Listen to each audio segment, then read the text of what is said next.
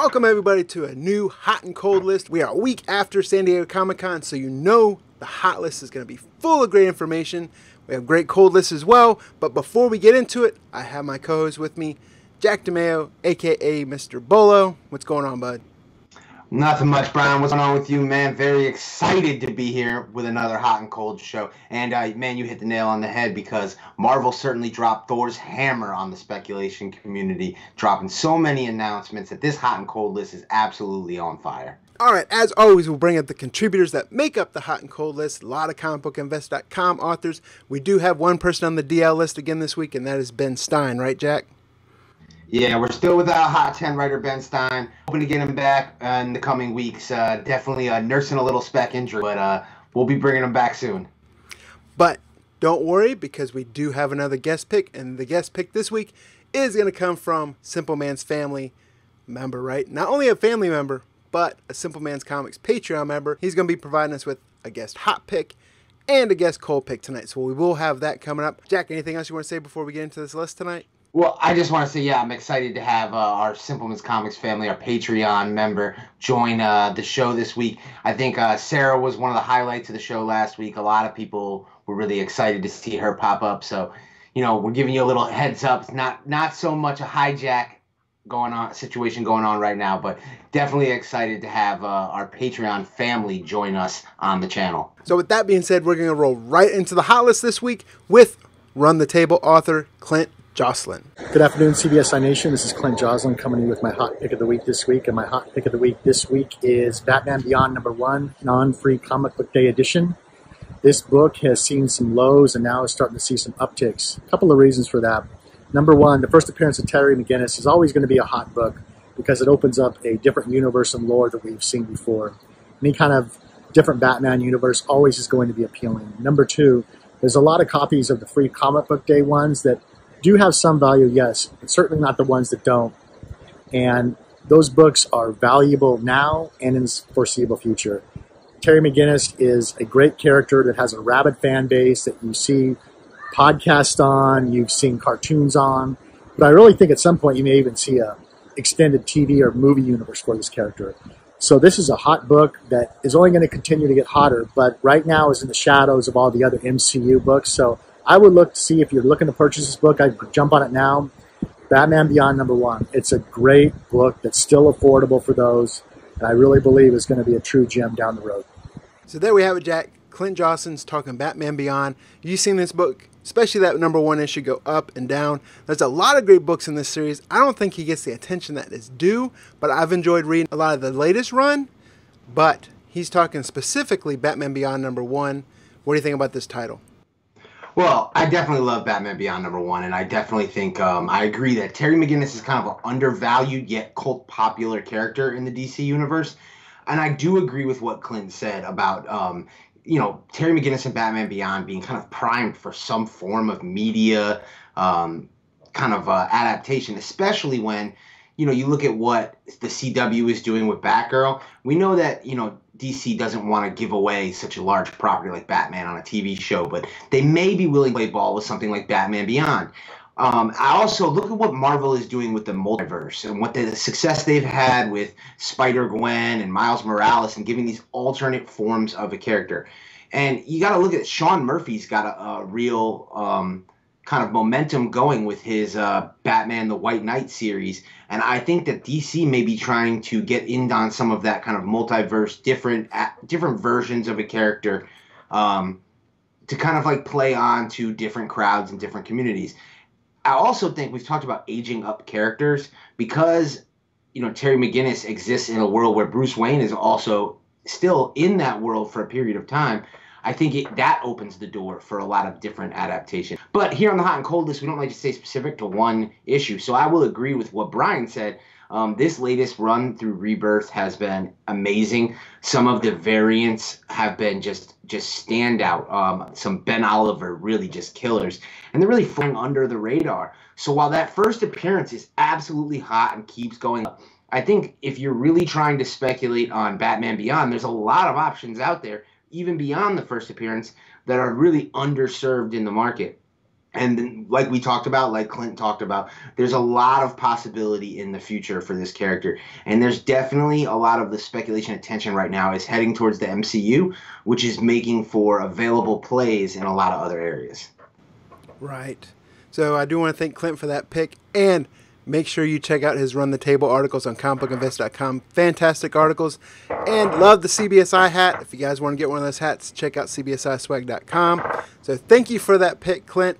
And we're going to roll right on to the next pick, which comes from Indie Spotlight writer Andy Tomlin. That's right, fellas. He's back in the lineup, and he's got a great hot pick for you, and it's coming up right now. Hey, what's up, everybody? Andy here with CBSI Indie Spotlight Series. What's hot this week? I'm going to have to go with Kanto. Kanto as a series is selling and picking up some steam again here with issue 2 on the horizon coming out next week. Over the last week, we are averaging about 10 sales a day on Kanto. The regular cover is going from $10 to $15, still in that range. The 1 in 10 variant is going well over ratio at $50 still. There is a San Diego Comic-Con variant. Very hard to find. Only one listing on eBay right now, and that's for $199. I don't recommend paying that.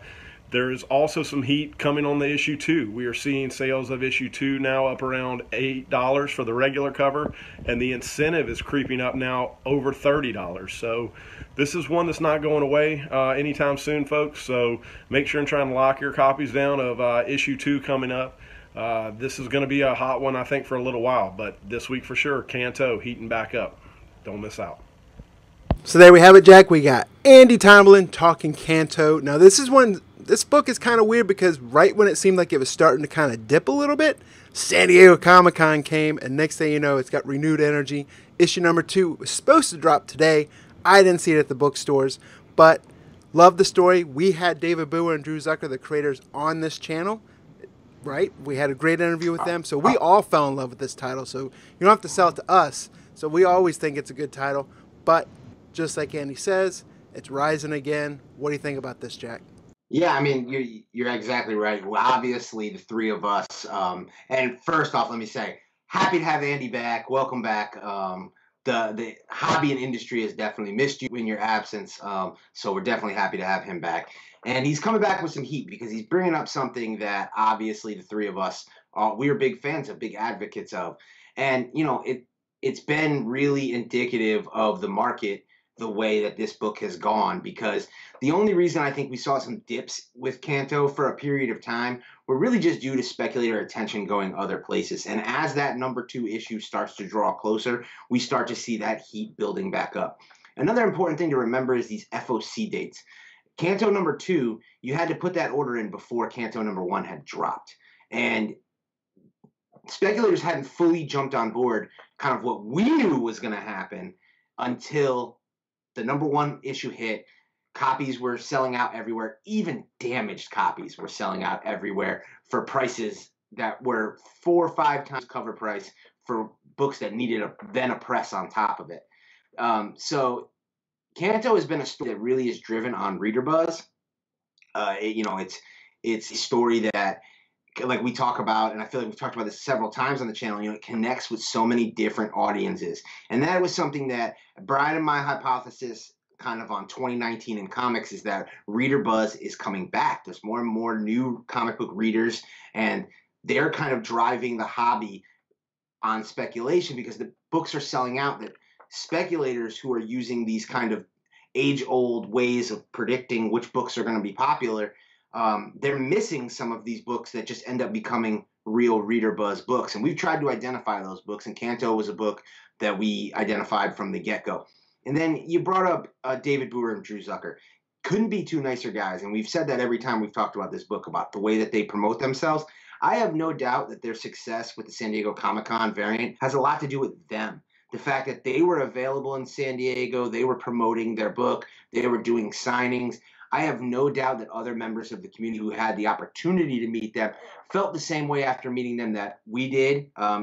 Granted, we met via the internet and technology and everything, but These guys are great. I'm very happy to see their success. Issue number 2 is great looking cover on cover A, great looking cover on that incentive. I think we may see retailers catch up to this book around issue 3 or 4, but nonetheless, I think number 2, Andy hit the nail on the head, is going to continue to do some numbers. Now, the incentive might not do what number 1 did, but at $30, you're already talking about 3 times ratio, which at that price, a retailer can pay for their entire run of the 10 books with the sale of a ratio, allowing them to order as many books as they want and have these books. Doesn't look like that's what happened, and it looks like we're going to have a shortfall in the market again. But Andy's right. There's still the demand there. There's a premium paid for those mint cover A's from number 1 because of the kind of widespread diamond damage on that book. But also another thing to bring up is that second print for cover A. That cover art switch was amazing on the Indie Spotlight series show. That was something that we brought up to those guys. We said, hey, if you guys do late printings, make sure you switch that cover art up. Not only have they switched the cover art up, they've brought absolute heat with their cover art changes. And I have no doubt that they're going to end up with late printings, third print, second print for number 2. The demand is there for this series.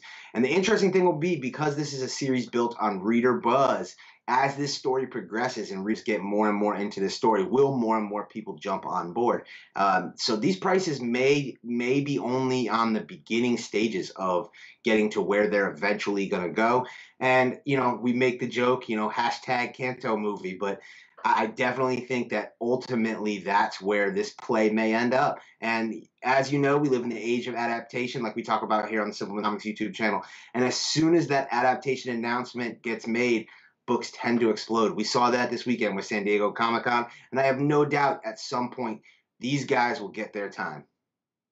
Right. What did David Brewer kept saying during the interview? 7 seasons in a movie? 7 seasons in a movie, absolutely.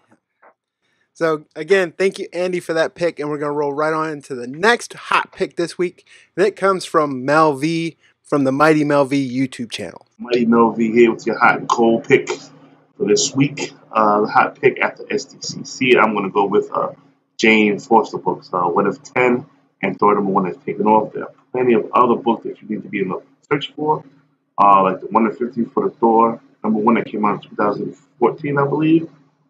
Also, What If number 10 appearance has taken off crazy. So let's see what kind of Thor she'll make. I think she'll make a good Thor. We'll see how it goes. But again, hot, Jane Foster. So Jack, Mel's talking about Jane Foster Thor. That's like one of the hottest things in comics right now. But I also think he got in trouble with his bosses, like calling him up saying, you better be selling, you better be closing. And that's probably why his office is like that vacant, right? So he could just dip if he has to. Gotta go. Eject. But Jane Foster, Thor, I don't know if there's anything hotter right now with comic books, because that seems to be every other post on Facebook, every other post on Instagram, people posting what they think is the Jane Foster book to get, whether it's, Volume 4, Volume 5 Thor, or God of Thunder number 25. I mean, people will think What If number 10. All those books are hot. All those books are selling. I think the market is still deciding exactly what books are the ones to get. But what do you think about this pick, Jack? Well, you're exactly right about everything's selling, and the market is still kind of determining where they want to go with it. And that's why my suggestion to speculators is just enjoy it. If you've got these books, sell them. Now, if you're a long-term believer in this, absolutely you may want to hold one back. If you're a collector, that's a different story. But if you're a speculator who's been sitting on these Thor number 1s for a number of years, like I have, I've got a small stack of them that I've been sitting on.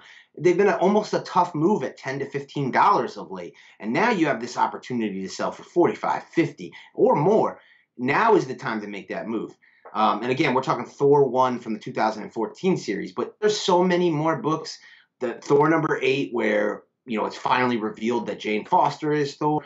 Another one that I found the other day that I think is very interesting, that I see trends going up in sales, is Mighty Thor number 1, the Front Pie variant, where it's a J. Scott Campbell cover, and you get to see Thor actually handing the hammer Mjolnir over to Jane Foster. That's got kind of a kind of a cool moment that we may see play out in the MCU. Also, like you mentioned, God of Thunder 25, where Marvel's already kind of named that the first appearance of Jane Foster as Thor. But, it's like a couple weeks ago when we were talking on the Bolo show about War of Realms Omega and Jane Foster's first appearance as Valkyrie. Both Brian and I weren't really high, per se, on that appearance because we felt like she had already played several different characters. There's already a prominent Valkyrie in the movies. And I mentioned that, Thor I thought was a better play and had no idea that this quickly and in this manner we were going to go here. That announcement's been met with kind of mixed reactions. Some people love it. Some people hate it. I talked on the Bolo show that my daughter dressed up as Thor for Halloween one year. And, she was very excited when I told her the news. And my youngest now wants to wear her old costume this year because now she's excited about the upcoming Thor movie. So, I just think it's an announcement that either way, whether you love it or hate it, it's polarizing. We've used that word a lot on this channel, but polarizing sells comics.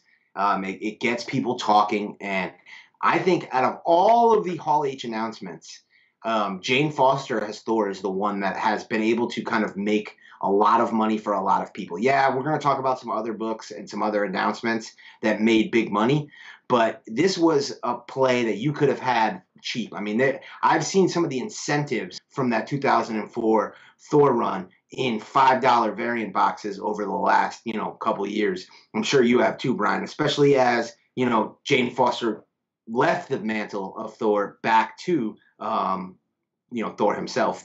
And, as that has happened and the heat has dried up from these books have been readily available. So I think one lesson to be learned is we as speculators have to be prepared for that San Diego Comic-Con weekend, because when these announcements drop, these books overnight, they completely change the landscape of value in these books. And I don't think there's any book that's a better example of that than Thor #1. But also, like you said, what if 10 was popular before, but it had kind of dropped down to that $12 to $15 range. But at this point, that book has a rocket ship on it. So regardless of what book the market ends up naming the first appearance, I think the reality is they all have value.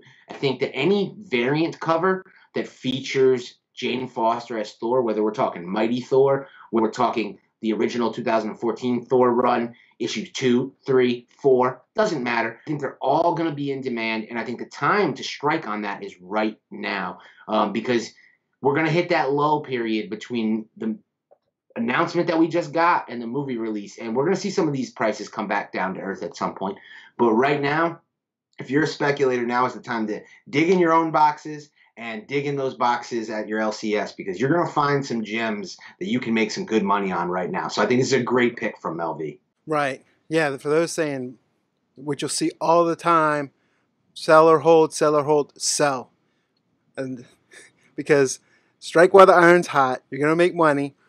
I mean, it's not worth holding on to. Okay, sell or hold, what's the level of risk you want to take? I can almost guarantee you'll make more money now than if you wait for a trailer. But there's also more details you need to know, right?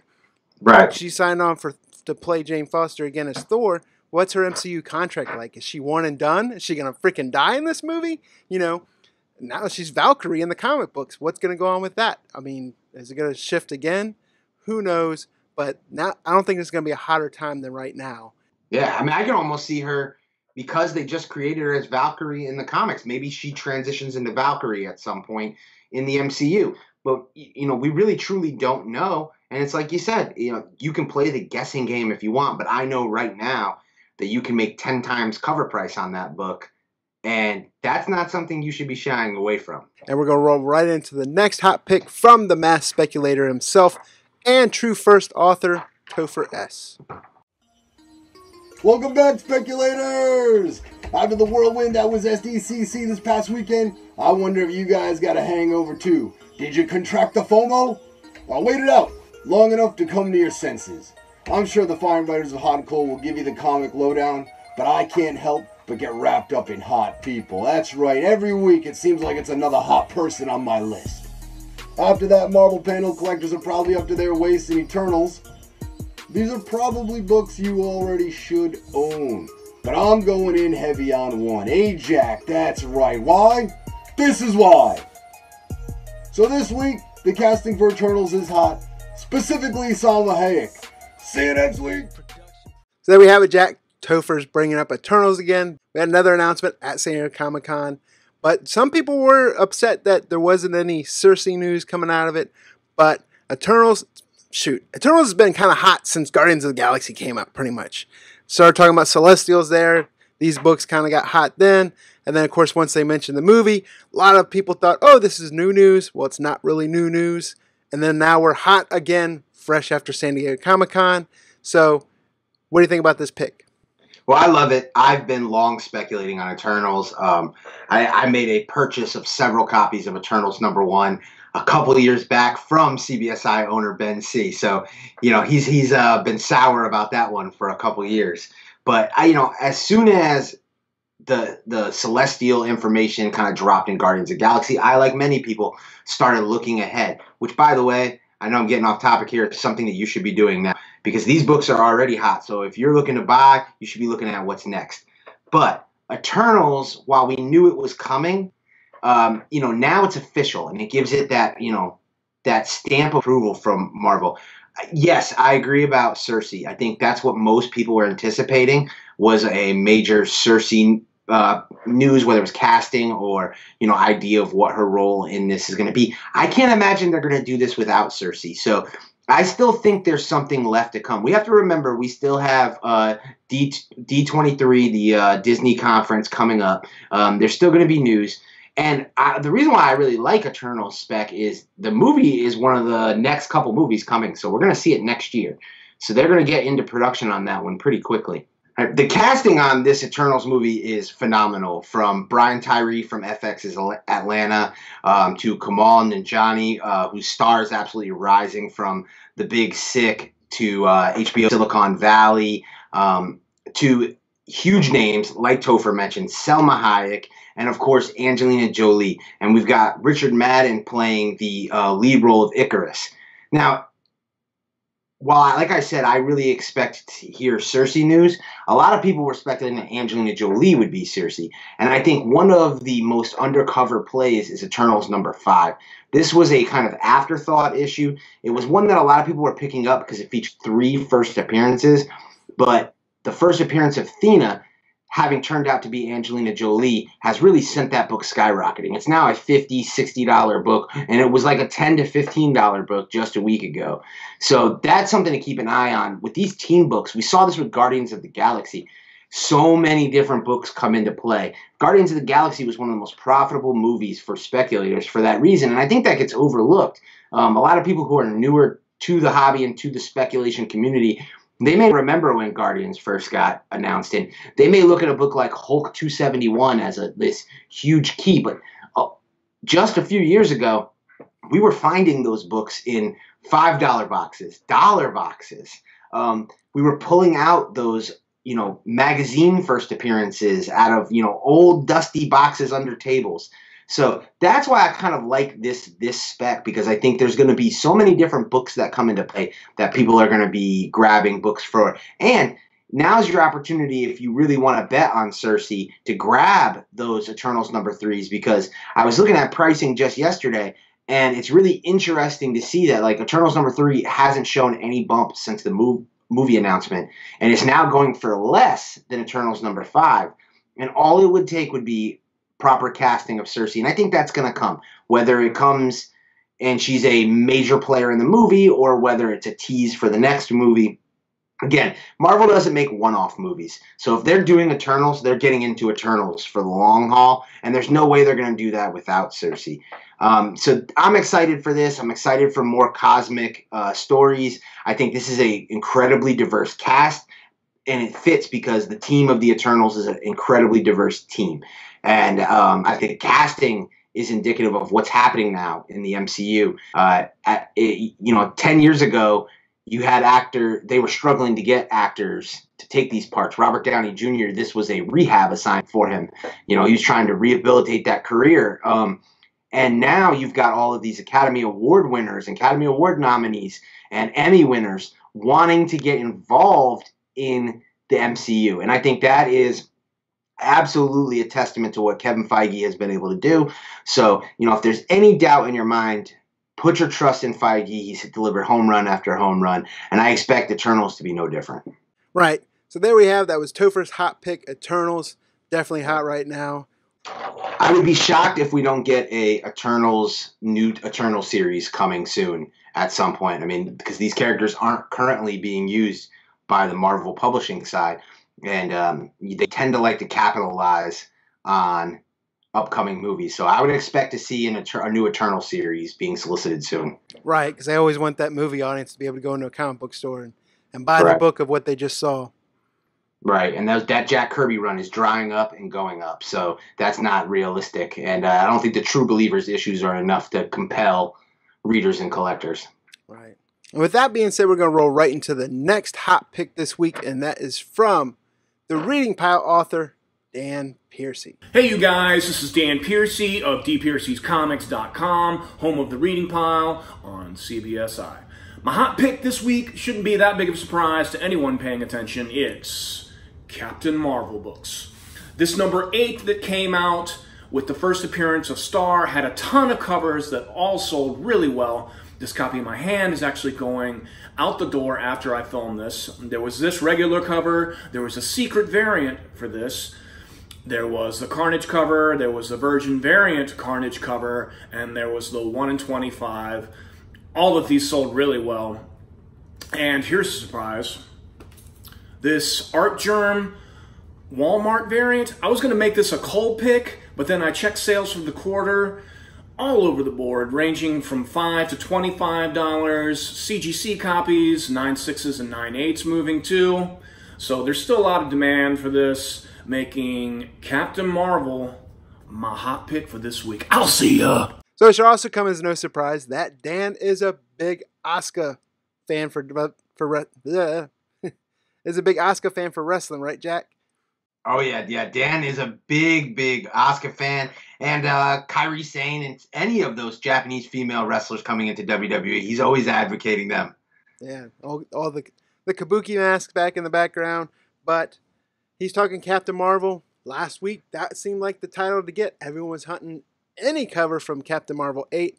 What surprised me in his pick, though, is I had no idea that those Walmart Art Germ variants were going back up again. I know they're kind of hot when they first came out, kind of fizzled off, but like he said, he checked sales, and it does seem there's an uptick in those sales. But what do you think about this pick, Jack? Well, I'll tell you why I think that is, and that is because there has been a lot of talk that this character Star, who first appeared in issue number 8, actually may have cameoed in issue number 1 out of costume. Now, we don't have any real official confirmation of that, but there's a character that appears in issue number 1 who looks a lot like Star, and there's a lot of discussion that that groundwork could have been laid in issue 1, and I think that that has also started to propel some of those issue number 1 variants. So we're seeing that residual heat spreading across the Captain Marvel series. Also, we just talked about Hall H and San Diego Comic-Con. It was announced, albeit brief, that Captain Marvel 2 is coming. And just that announcement alone is enough to pique speculator interest. We talked about this with the creation of Star, that there isn't a lot of kind of arch nemesis type characters for Captain Marvel. Now, I wouldn't expect to see Star in Captain Marvel 2. But it gives real credence to the ability to speculate on these characters coming from this universe. I think Captain Marvel is here to stay. I think we're going to see a few more movie releases, and I think a few more appearances beyond her own movies. So I think Captain Marvel has a lot of kind of room to grow with that character. And, you know, yeah, I think time will tell, but Captain Marvel number 8 seems to have really grabbed speculators' attention. I think a lot of it is going to be kind of indicative of what issue number 9 does, and issue number 10 does it continue to maintain that interest. I'm excited to see issue 10 when we switch to that Mark Brooks cover art, what that does, because that, you know, just the cover art appeal seems to grab people so much. And Marvel's put a lot of marketing into those issues, so we'll see what happens. I think it's going to keep this book hot for some period of time. So be on the lookout for that one. Check out issue number 9 and number 10, if for no other reason to read and let you know whether or not you need to be speculating on issue number 8. Personally, for me, it could be freaking Hot as the Sun. It's just one of those titles that I don't care too much about. But for those that are got skin in the game and are flipping them, kudos to them. But this is usually one title that I just pass over. And I wasn't a big fan of the movie. Like I didn't hate it. I enjoyed the movie. I didn't hate the movie, but I enjoyed the soundtrack.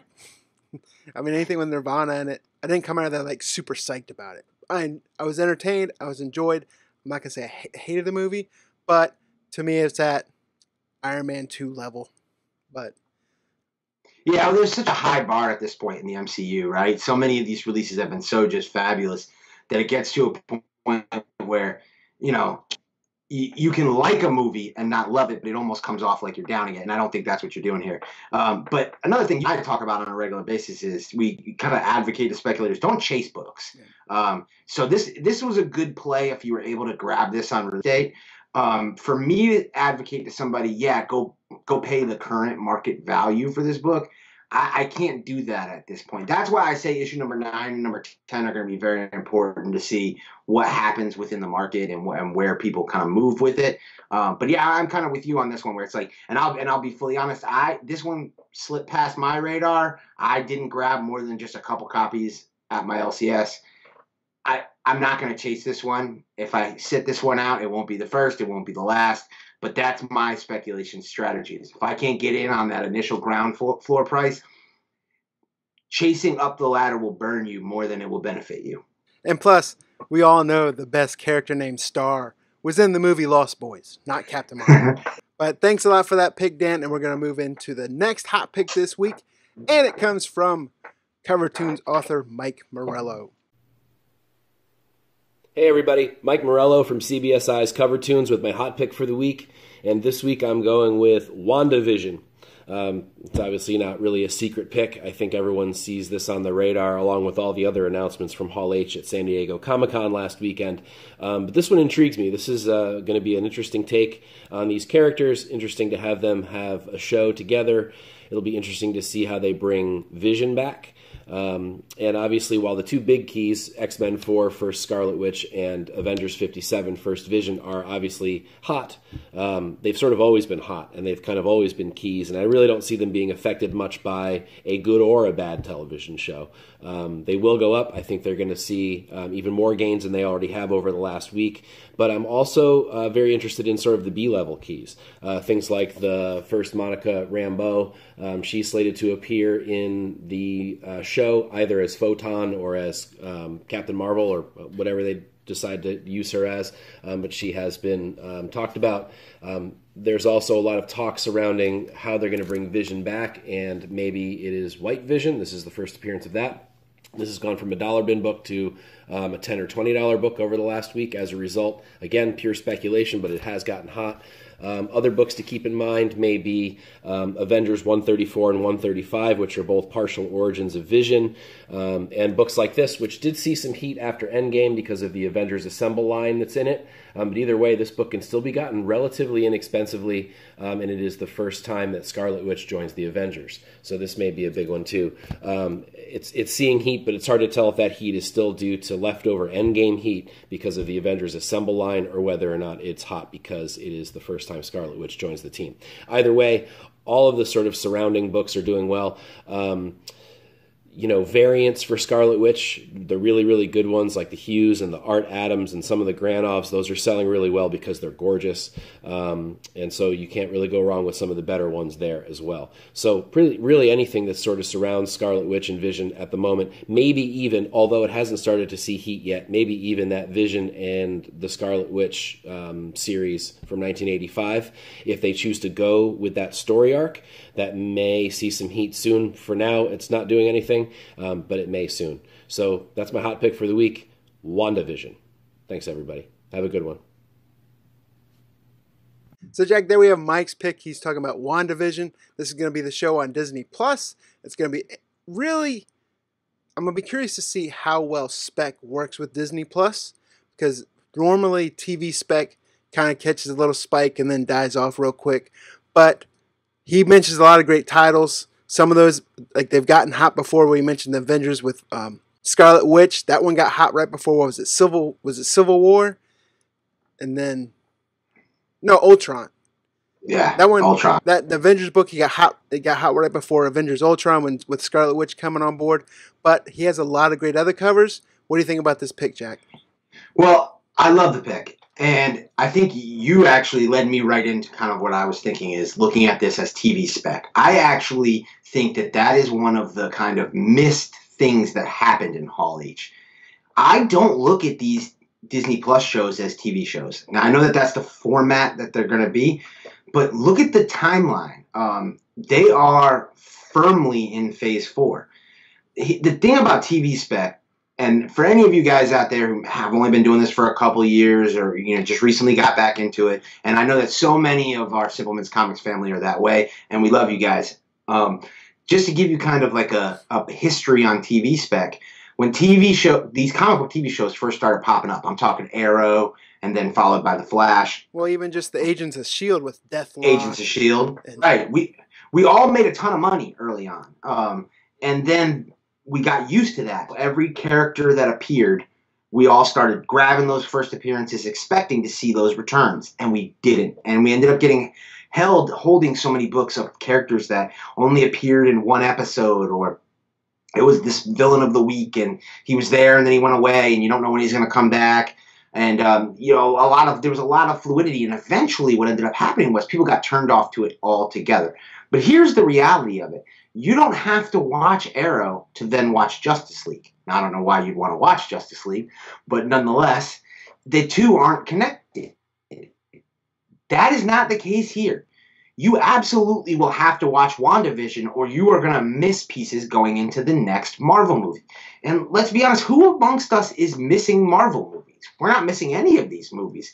Doesn't matter if it's not your favorite, like Brian mentioned Captain Marvel not being his favorite.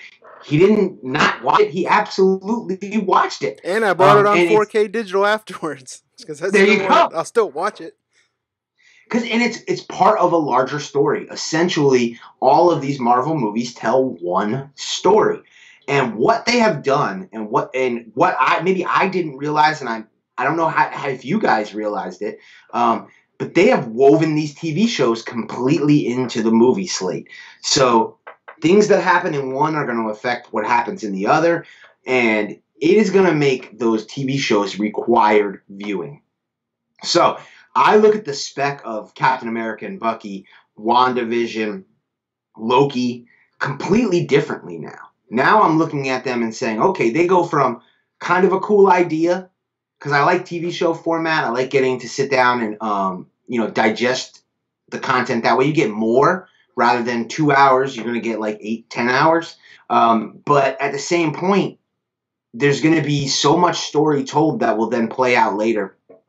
You're going to have to watch it. I think that they're going to do extremely well. And another key is that it's the major actors. So instead of, getting different actors to portray characters the way DC did with Grant Gustafson playing Flash on the TV show, but then not playing him in the movie, which didn't really go over extremely well, you're going to get Elizabeth Olsen and Paul Bettany right back in their roles as Vision and Scarlet Witch.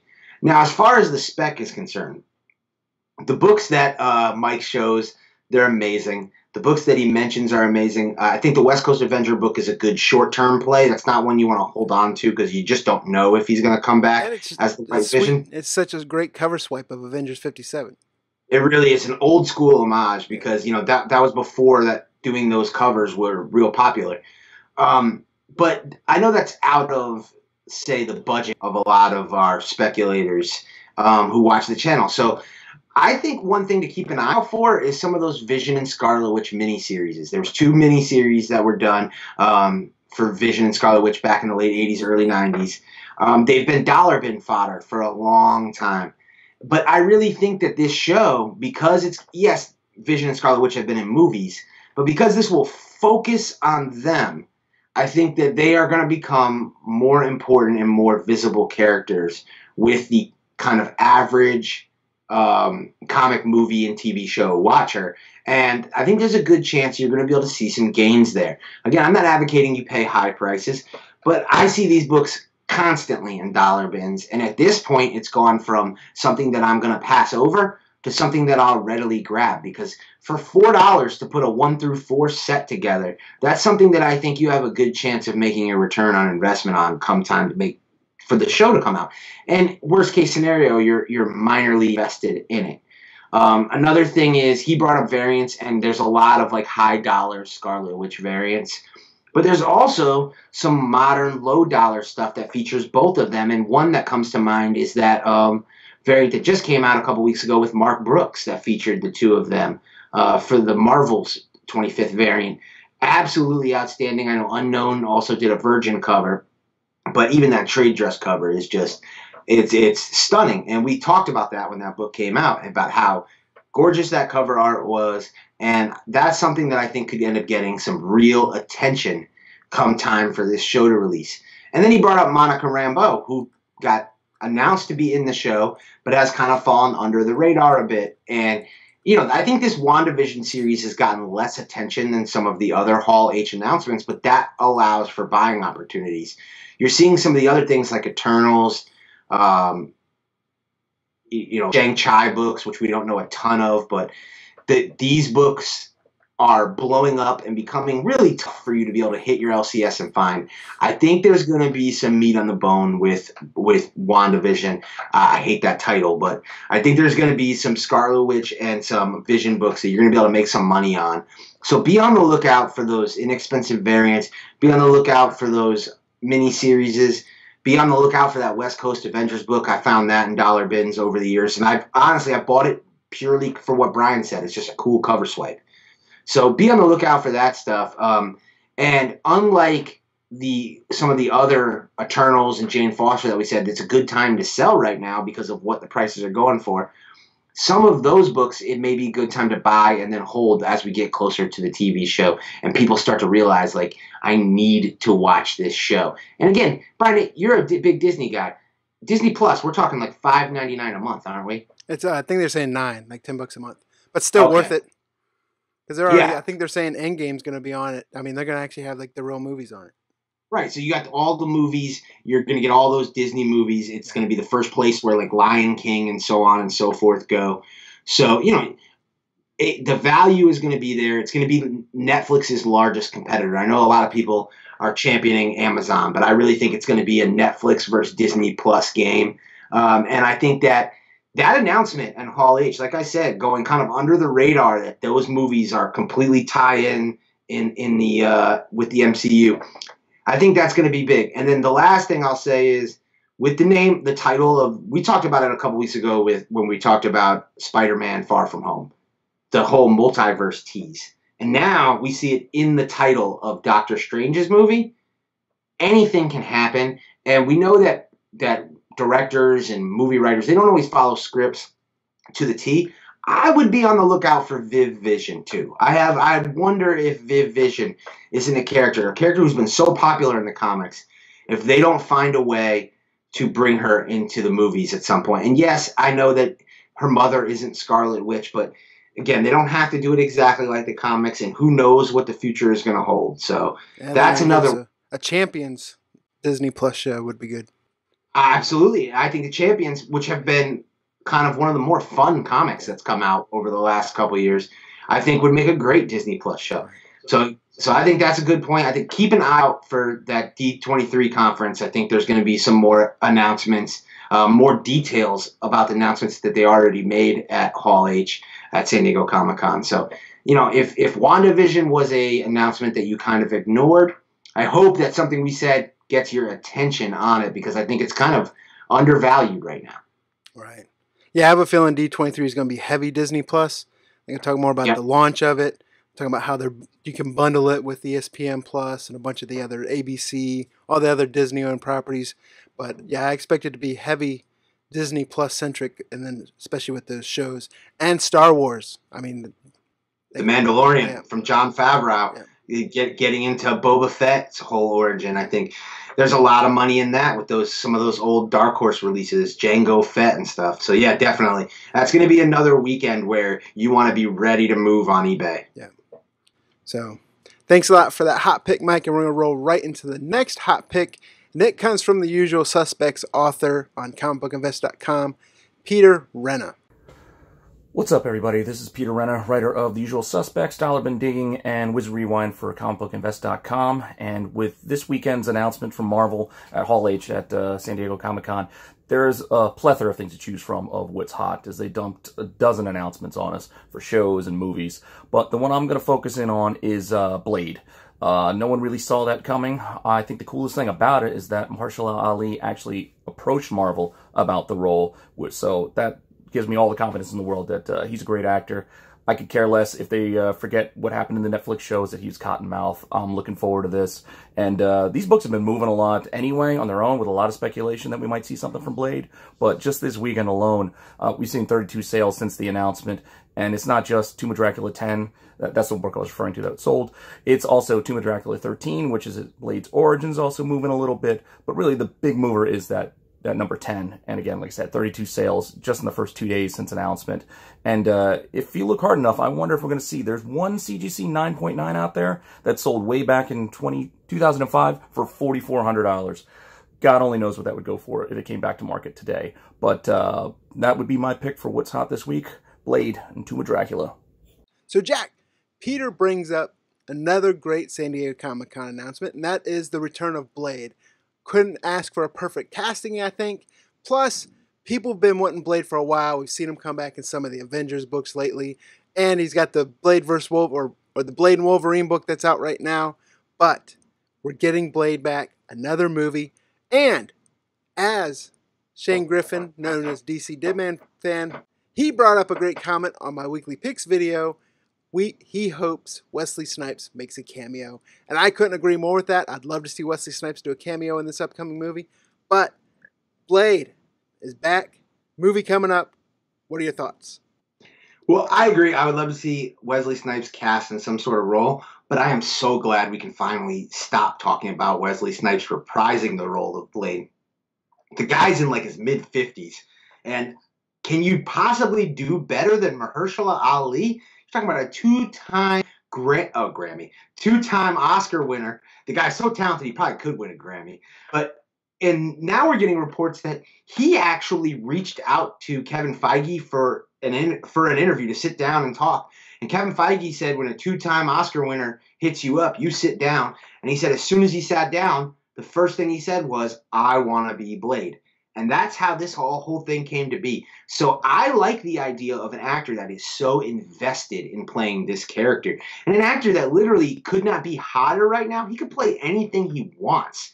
But he wanted to be Blade. So this is a movie I'm interested in. I'll be the first to admit that I didn't love the original Blade movies. They weren't really my thing growing up. Although as a wrestling fan, I did love the Hunter Hearst Helmsley Triple H appearance. He went from that to almost being Thor at one point. So, people don't realize that, but go back and watch that. What's that, Blade 2? But yeah, so I think that the big news come out of Hall H with Blade and the Doctor Strange movie is we've seen these genre changes in some of these movies. We got some comedy movies with Ant-Man and with Thor Ragnarok, and they played really well. And now we're going to see horror. And we've talked about horror on this channel so much. Horror is hot right now. We've had pre-code horror. We've talked horror modern books in general. Horror has been featured on this Hot and Cold show. And it's kind of a horror renaissance going on right now. When I was a kid, horror movies were all about slasher. Jumping out, ha, surprised you. And now horror is a whole different thing. These dark-themed movies, whether they're dealing with the occult or monsters, it's like they've been elevated. It's no longer B movies, and now they're getting the scale attention. Whether it's movies that wouldn't necessarily be considered in the horror genre, like A Quiet Place or Bird Box, Us, just so many movies coming out that are just really doing extremely well. I am excited to see the MCU delve into this, and I think that Blade is the perfect character to do that. Now, obviously, Tomb of Dracula 10 is a monster. It's kind of like when we talked about with WandaVision. I know that may be out of a lot of your price ranges, and if you hadn't picked it up by now, it certainly may be now because that book is booming. But there are some other issues that I think will get attention, and we talk, I know Peter mentioned, and from the origin to the first appearance of Dracula to issue, I think it's 19, where the villain comes in. These are issues that are going to pop. But also, I would keep an eye on, and I'm going to go back to the dollar box, like that Marvel Max Blade #1 series.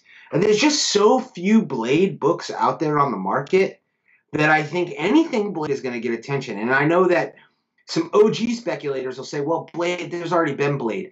But Brian and I see this on a regular basis, being with the channel and with comicbookinvest.com. So many people in this hobby are new. They've only come into this hobby in the last few years, which is why you see these price spikes, because I don't care what anybody tells you, this industry, it's booming. And there's more and more people coming into it. And as they come in, this is the first time they're getting really exposed to Blade. They may have seen the movies as a child, but that was different. That funded the MCU. Those movies are important. But this is going to be a full-on MCU Blade with all that comes with that. Could we see other characters interact with Blade? I expect we will. Will we see Blade show up in an Avengers movie at some point? I expect we will. And this is going to do something to the Blade books that we haven't seen done yet. And then you talk about the Wolverine variant that just came out, with the Delato variant. I think that's a book, while it's depressed a little bit down to about $60, I think that's a book that's going to have some long-term value. My entire reason for picking that book and talking about that book with the Bolo Show was how few Blade variants exist on the market. And, that still stands to be true. And just like what we talked about with Eternals, I fully expect Marvel to make some announcement and solicitation soon of a new Blade series, because they're going to want to get the publishing side on board with the movie side. But Blade is something that people have been clamoring for a number of years. I think it's going to be excellent. And then, again, to talk about diversity, it's a black superhero character. There aren't a ton of those in the Marvel kind of fan base, the Marvel database. So to be able to go and have this character who will be, major character within the MCU, we've already seen the popularity of Black Panther. I expect Blade to do kind of similarly and do extremely well. So be on the lookout for those Blade books, especially those kind of low flying under the radar books, and, be on the lookout for future announcements from Marvel, because I definitely think there's going to be more coming down the pike. And then the other interesting thing with this casting is Mahershala Ali had previously played Cottonmouth on the Luke Cage TV show. So it'll be real interesting to see, for those who had been speculating that those shows may return on Hulu or on the Disney Plus app. I would kind of bet against that now, if they're going ahead and recasting characters. That's not something I would expect to see unless they start dealing with the multiverse using that, but which is certainly possible. But, that's something to keep in mind as well. There's a lot of people that say if it wasn't for that 1998 Blade movie, you wouldn't have the MCU right now, because that was like the first movie that Marvel actually had success on, and it was rated R on top of it. Plus, yeah, that opening scene of the first Blade movie, what was it, like the rave that they went to, and then the sprinkler just started freaking blood coming out of it. One of the best opening scenes in a movie. But yeah, I've heard it said that movie literally funded the MCU that we're watching now. They wouldn't have been able to buy back the movie rights to so many characters that they didn't own at that time. Yeah, because they had like a Thor movie that went like straight to video, a Captain America movie, but Thor was one of the ones where they first found success, and I enjoyed that. I enjoyed the first and second one. Third movie I wasn't too great on, except for Jessica Biel. But with that being said, that was another great pick from Peter, and we're going to move into, not only is it the final hot pick, but it's the guest hot pick from the Simple Man's Comics Patreon member, Comic Man Andy. Let's see what he's got for us. Mic check, 1, 2. Hey, comic family, this is Comic Man Andy with the Simpleman Comics Family Patreon group. And I'm coming at you from the Comic Man Andy Comic Cave Comic Command Center. Nailed it. With my hot pick for the week. And it's variants in general. You got variants over here, variants over there. People, we got variants everywhere. And there's most comics nowadays are coming out with some sort of variant. Whether it's retail incentive or you name it. Hidden variants, artist variants, other store variants. just about everything's got a variant attached to it. So we get to see some amazing art, we get to see some pretty out there art, and we get to see some not so amazing art. But it's all good. It's all hot. We all love it. It's a little something for everybody. So just remember to not burn yourself out. Definitely don't burn out your bank account. But the one thing to always remember is to collect what you love, and you'll end up loving what you collect every time. Peace out. Pinkies out. We'll see you around. Oh, we always say buy what you like, right? But he even said it better. Collect what you love. That way you'll love what you collect. But variants, I mean, they're hot right now. They were hot last week. They were hot next week. Variants aren't going anywhere. They seem to always be hot. There's always a hot variant that's out there. But what do you think about this pick, Jack? I love this pick. When I first saw this pick on the list, my reaction to Brian was variants. That's kind of vague. But, the more you really think about it, we just talked a minute ago about the industry as a whole. And we get now to look at more of a macro view of the industry rather than a micro view of individual releases or books or titles or characters. And, people have been kind of predicting the downfall of this hobby, and they've blamed speculators, they've blamed the publishers, and one of the most popular things that gets pointed at is variants. And I've often said I don't see variants going anywhere anytime soon for one major reason. So many artists and creators are being employed simply by having these variant covers exist. Without these variant covers, if there's only a cover A for each book, a lot of artists would not get work. And we would never have been exposed to so many amazing artists that we all love in the hobby today. Does it sometimes feel like there's too many? Sure. But the key is you've got to kind of get out of the mindset of buying, like he's mentioned, buying everything. You can't own everything. You've got to pick and choose what appeals to you. And the great thing about variants is they provide a lot of low print run, high-end collectibles for the people that are really into that. I just talked about, when we're talking WandaVision, about kind of like a cheap under-the-radar book by Mark Brooks, which is a book I love, Brian loves. But it wasn't necessarily one that popped in the hobby. But because it appealed to us, it was one that we had our eye on. And it's still one we've got our eye on. And then, you talk about if you're a collector of a specific character, it gives you so many different options and things to chase. Again, as long as you get out of that kind of entitlement feeling of not only do I want to own it all, but I have to own it all, it just creates more fun in the hobby. And as a retailer, we've created some retailer exclusives through comicbookinvest.com. And yes, that market can get messy. But it all depends on the retailer themselves and what their goals and what their aims are. With comicbookinvest.com, we're trying to release rare collectibles that the market wants, and we're trying to shine a light on properties and publishers who are out there doing their thing and who deserve that attention. And we are very proud with all the books that we have released thus far. We haven't taken any shortcuts, and it all kind of depends on how you do it. As far as retailer incentives, the LCS is obviously the lifeblood of the hobby, and these retailer incentives help them to cut their costs down on the overall books and allow them to order more books. If they did not exist, you would see less cover A's on the shelf at your local LCS. I still think old school retailers are having a hard time learning how to adjust to that changing market.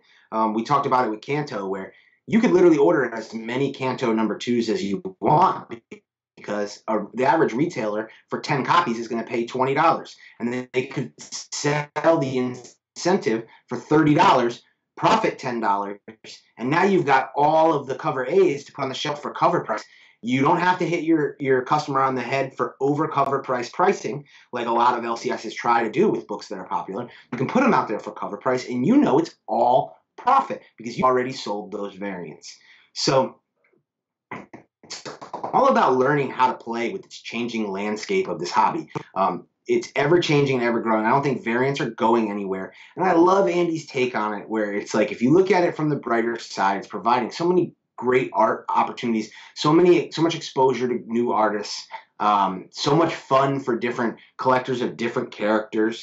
And, it's providing literal employment for so many artists out there who don't want to be starving artists.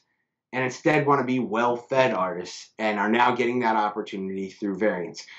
And every company does them a little different, whether it's Marvel's retailer incentive program, whether it's DC's Cover B program, some of the indies who are going with just Cover Bs, but they're doing B, C, D, and E. You know, everybody does them a little differently. Everybody has their own style. And they have continued, no matter what people do, draw the attention and sometimes the ire of collectors and speculators alike. Right. It's funny you mentioned if it weren't for variants, a lot of people wouldn't be aware of their work.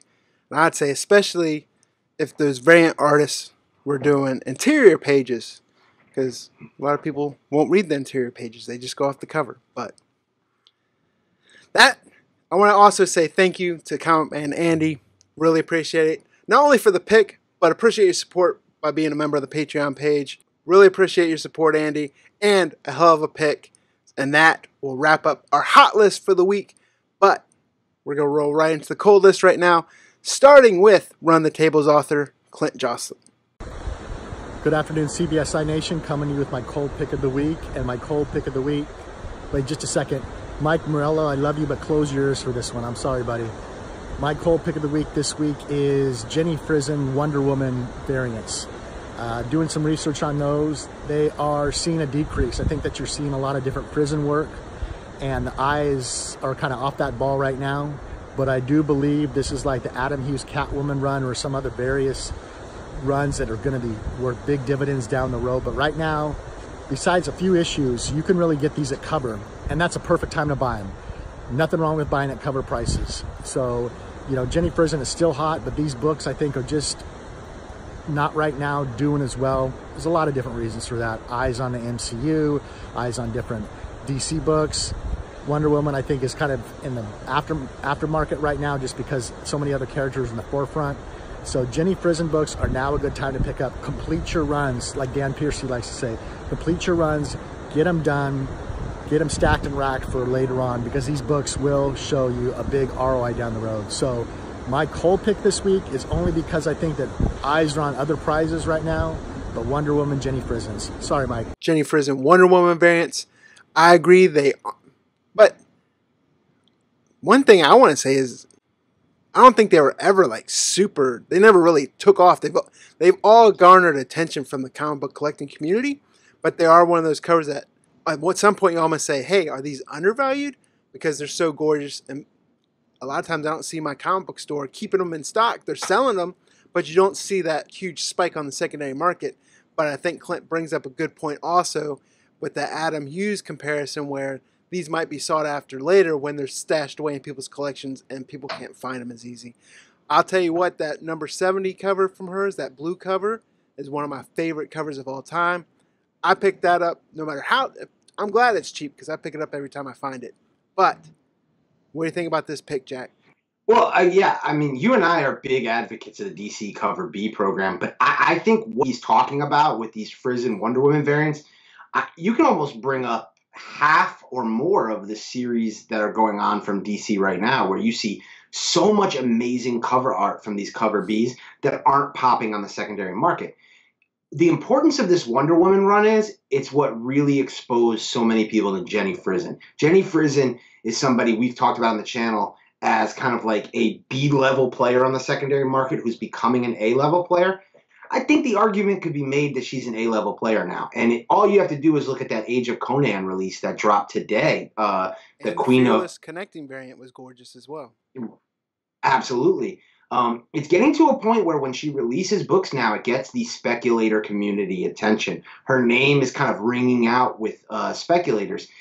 And I think that is largely due to this Wonder Woman run. Now, you and I have been advocates of the value of these DC Cover Bs as long-term holds. And I think the comparison that he made to Adam Hughes' run is spot on. Because I see the same things that you're seeing, Brian. When I head to the LCS, I don't see these books like in mass on the shelf.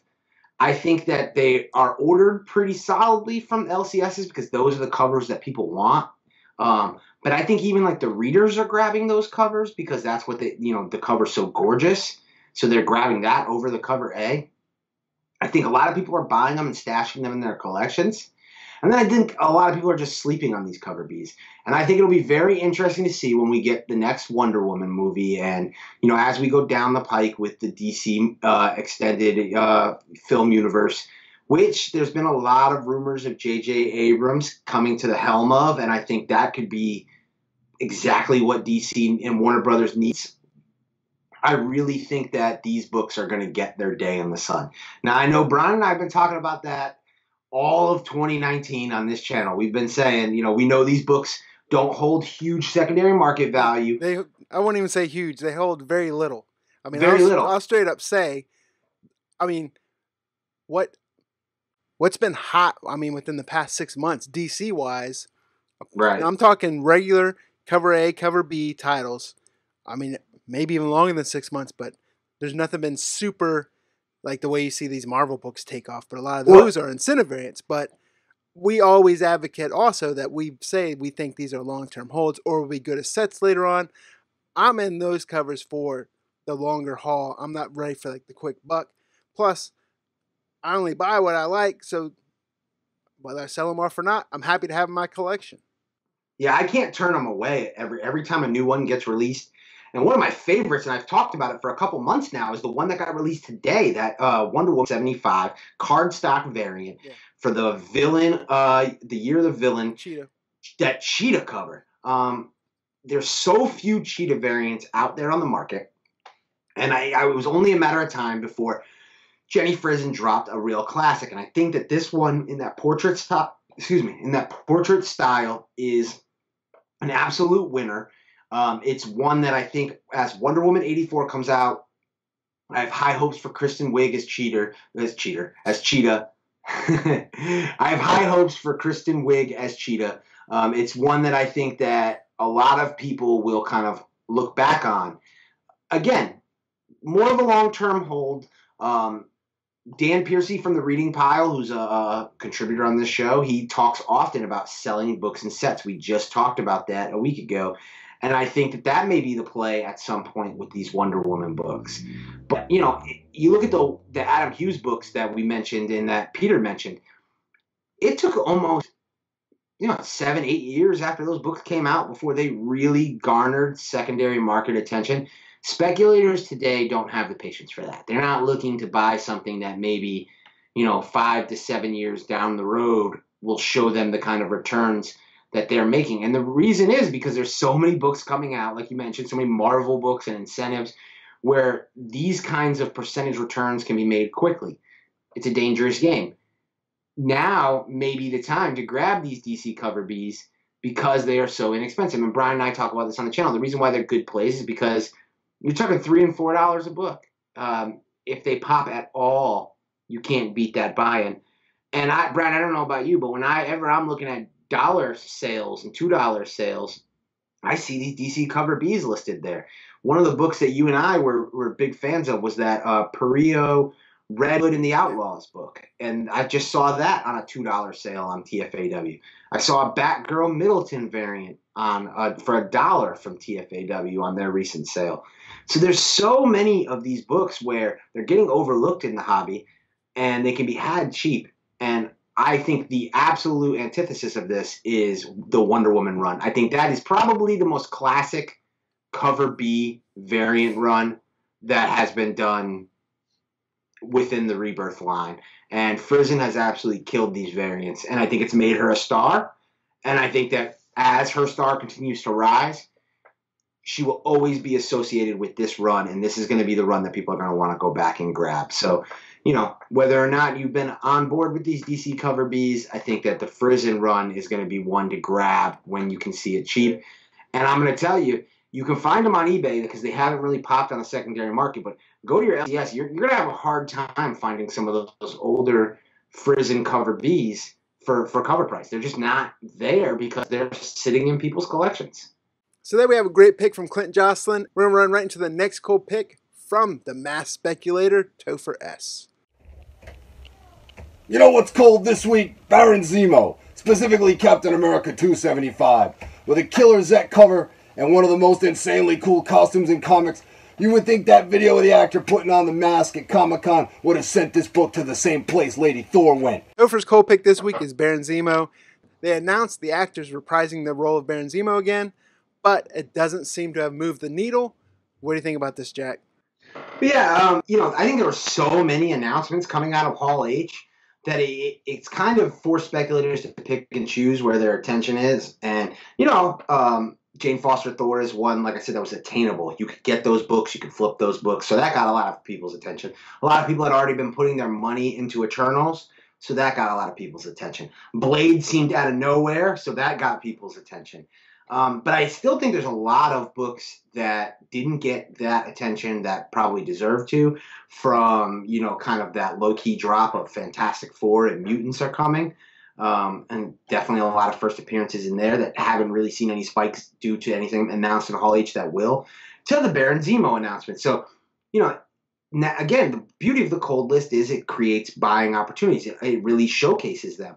Just because something is cold, it just, doesn't mean that it's not going to get hot later. I think one thing also is I think a lot of people felt like they're burned from the Civil War when he appeared first time. There was all this huge speculation about this great villain, but it turned out to kind of be meh.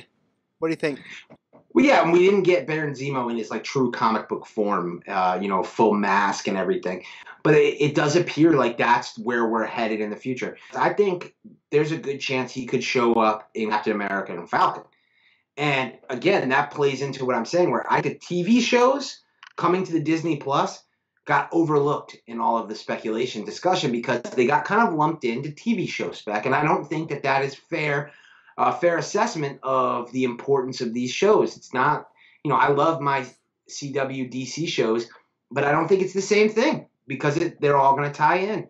So that's something to keep an eye out for. And whenever we figure out where Zemo's landing, I have no doubt that Baron Zemo will kind of get his day in the sun again and will probably wind up on this hot list at some point.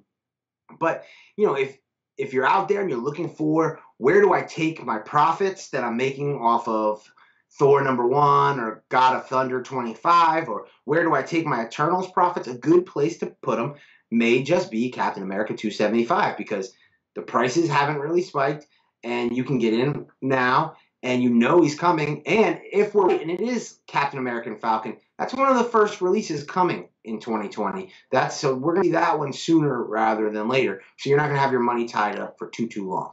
So I think we'll all agree for right now, Baron Zemo is cold. And we're going to move right into the next cold pick. Comes from Indie Spotlight writer Andy Tomberlin. Hey, what's up, CBSI Nation? Andy here, Indie Spotlight series. What's cold this week?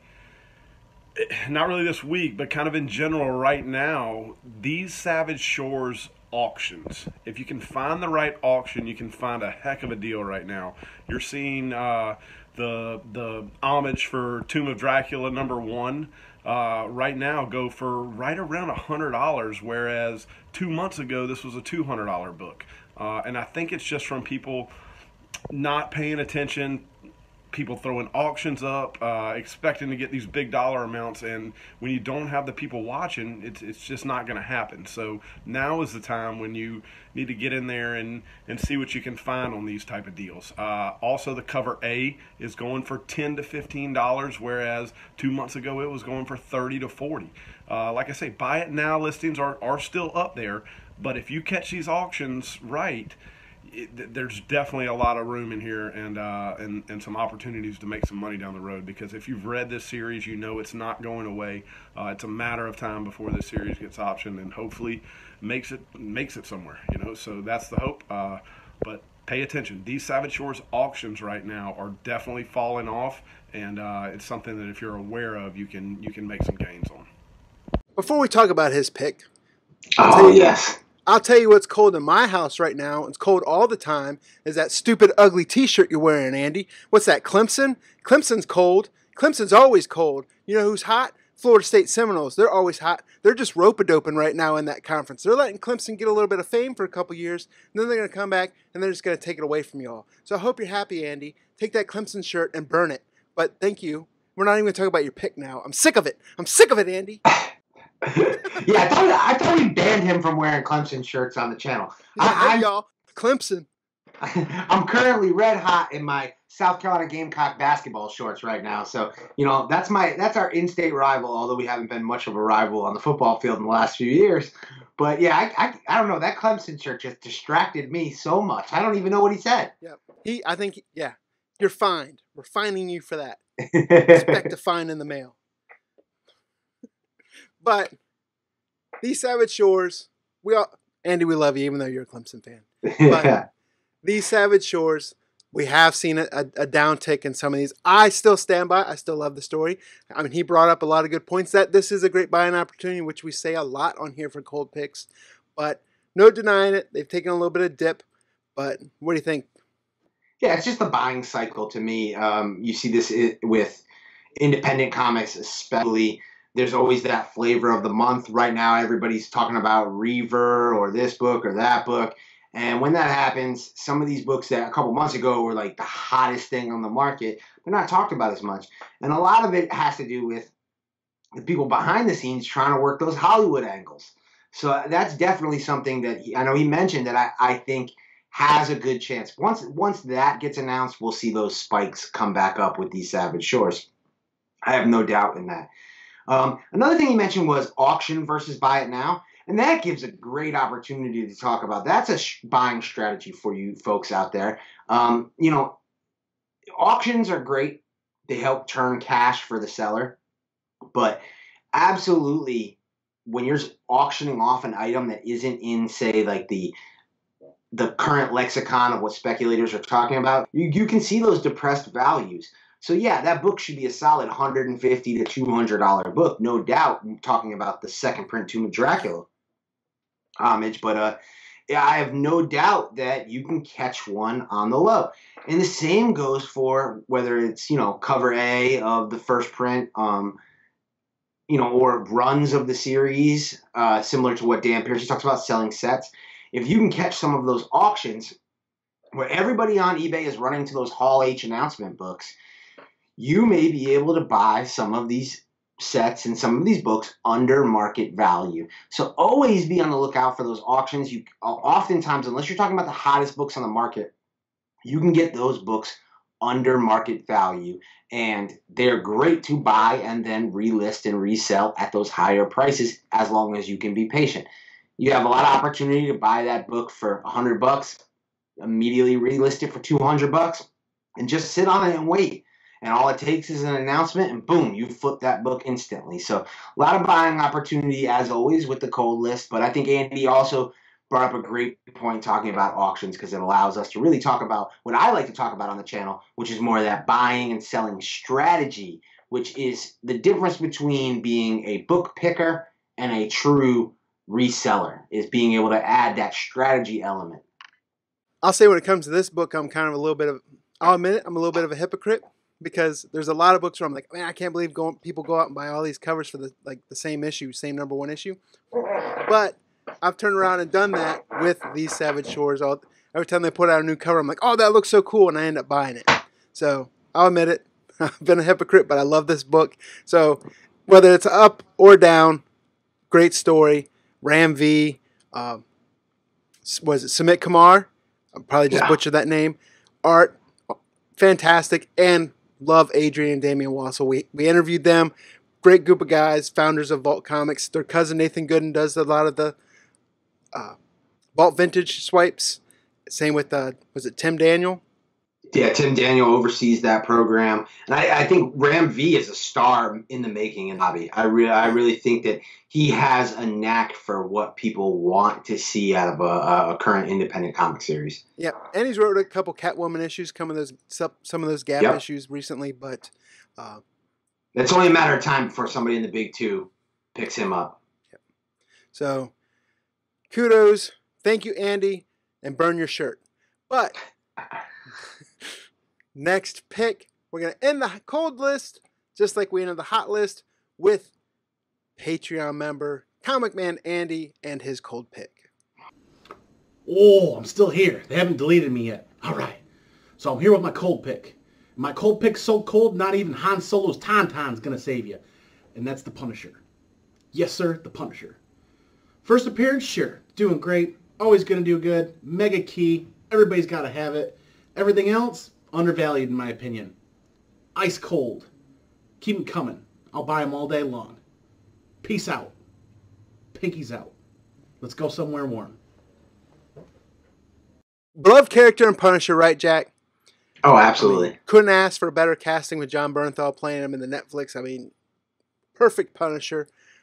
But there's some books that take off, but a lot of these Punisher books are cold.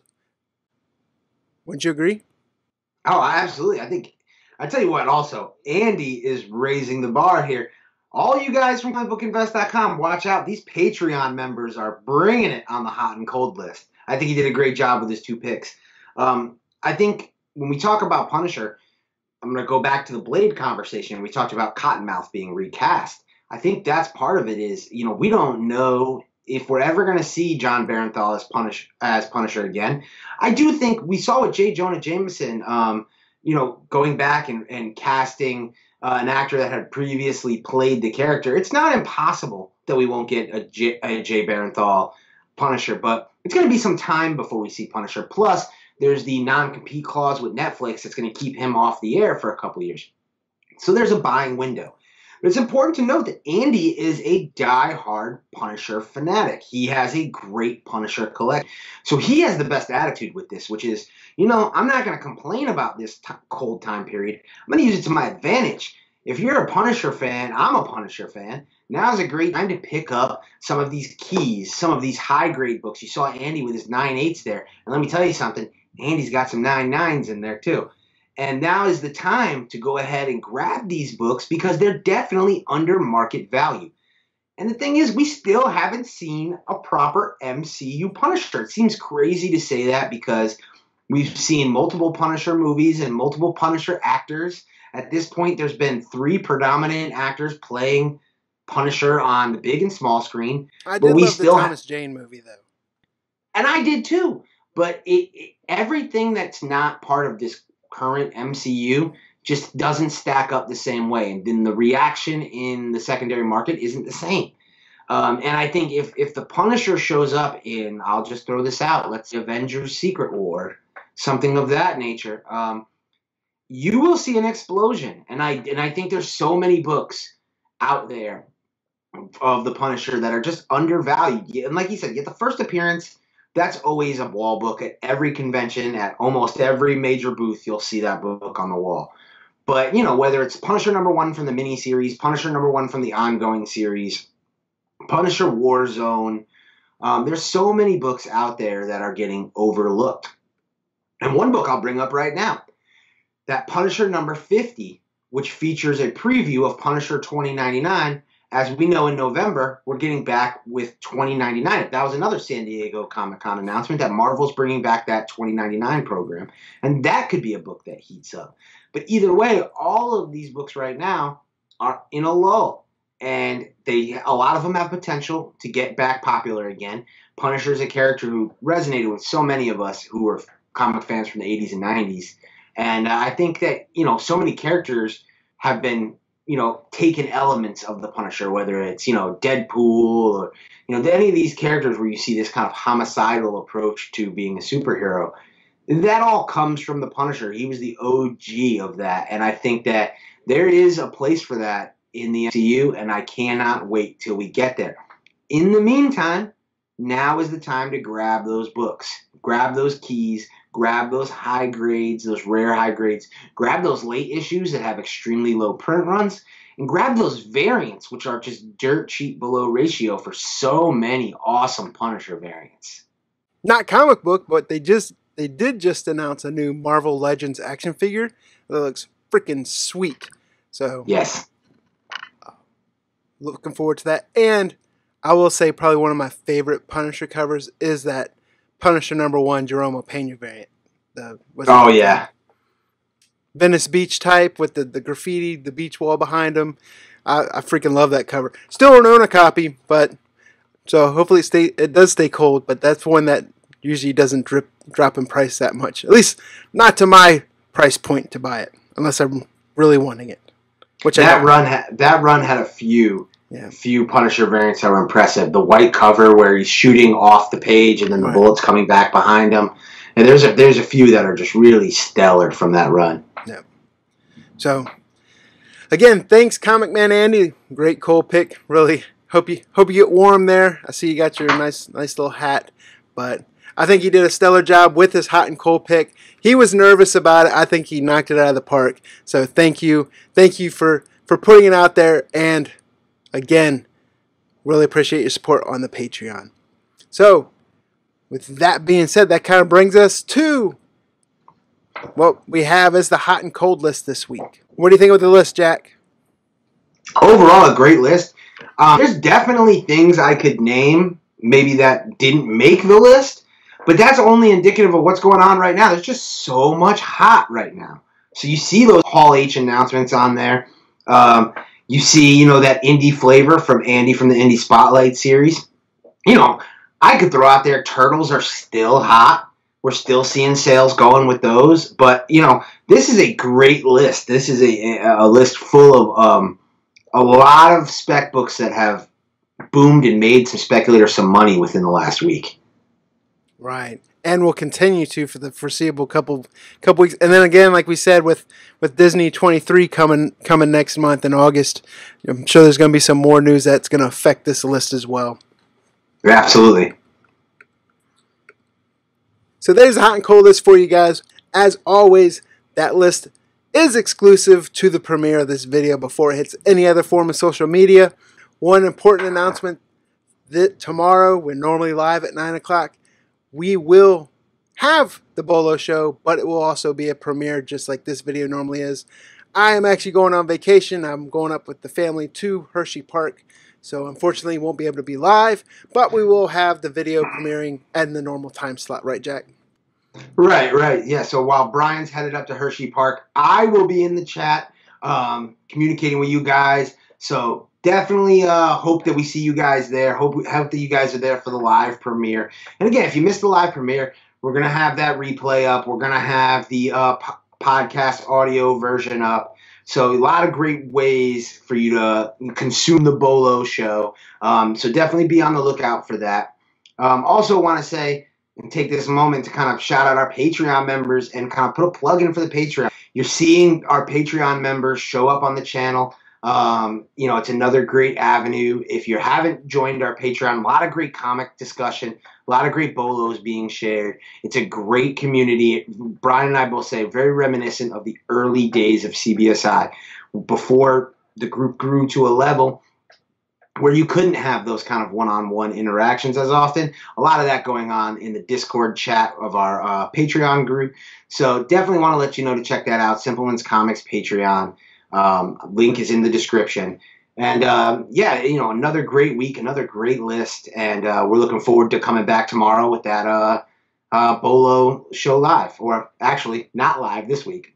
I also want to take the time to thank all the other contributors that provide hot and cold picks week in and week out. Do a fantastic job with it. So kudos to you guys. Make sure you're checking out their articles over at comicbookinvest.com. Fantastic articles. There's a lot of great information in those. So that's comicbookinvest.com. Make sure you guys check them out. So with that being said, guys, we will check you out during the premiere, 9 p.m. Eastern tomorrow. CBSI Bolo show, recapping the releases of the week. This is Brian and Jack saying goodnight.